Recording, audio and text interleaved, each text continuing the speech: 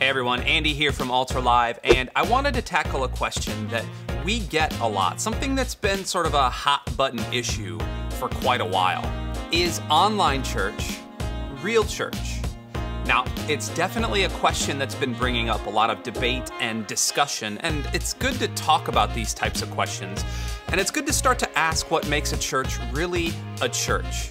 But here's a quick take. Churches are not buildings.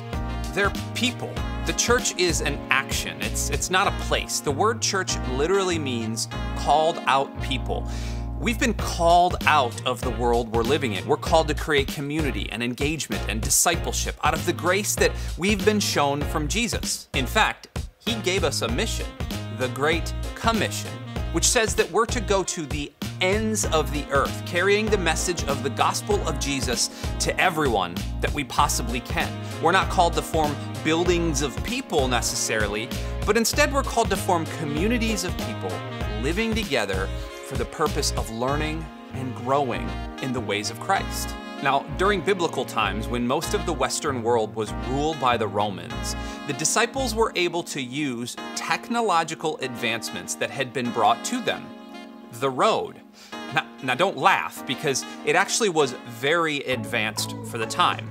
A cared-for road allowed safe passage for people to quickly carry letters, books, money, and really anything else. And the disciples were actually able to start quickly carrying the message of Christ outwards from Jerusalem, using roads to transport letters, books, and ideas to set up pockets of communities wherever they went. Communities of people that were praying for each other, loving each other, sacrificing for each other, and learning about Jesus together. Now, fast forward to today, and we're faced with one of the greatest inventions ever, the internet.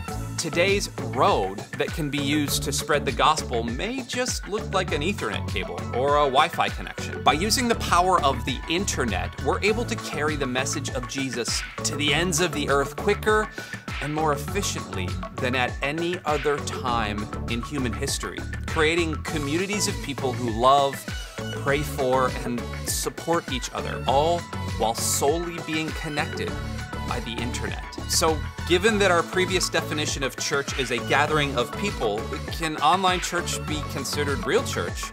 And the answer is yes. Is it different? Sure. Is it new? Absolutely. Is it the way that all of us are going to want to experience fellowship and learning? Not necessarily.